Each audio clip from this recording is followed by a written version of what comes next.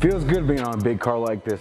I'm not coming to KC to take an L. I'm coming to KC to start some fireworks off, man. I want to come and bring the upset with me. That's what I'm ready to do. Matt seems like a tough dude.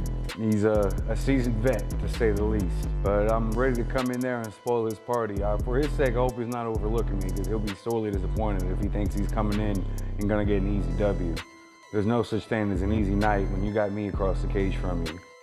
I'm gonna come in there looking for a dogfight. I know that's what he wants to do. He's gonna try and push the pace on me. That's fine. I'm ready for it, man. I'm ready. At the end of the day, I believe that I will defeat Matt Udy. Whether it's by submission, knockout, or decision, all I know is I'm leaving Kansas City with my hand raised.